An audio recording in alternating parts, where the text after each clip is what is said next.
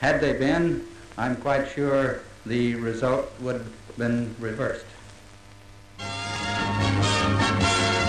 Duke of Edinburgh and E.D.R. Eager toss up before the match between Hampshire and the Duke's 11 at Bournemouth. The royal side was indeed a distinguished one, containing no less than 4 England captains. The Duke took up a position in the slips. Later, he put himself on to bowl his off breaks and returned figures of 1 for 25 in 9 overs with a couple of maidens.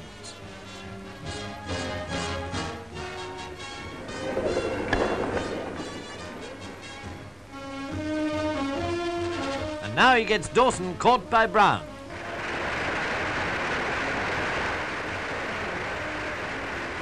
Hampshire made 254 for 8 declare, and the Duke watched as his men got in front of the clock, helped by a lovely 6 from Dennis Compton. 191 for 5, and the next man in.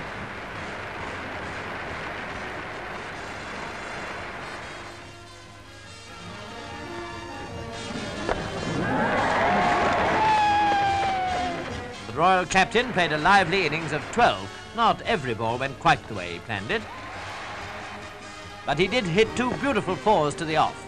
A good day's cricket, and the National Playing Fields Association profited by some £1,400.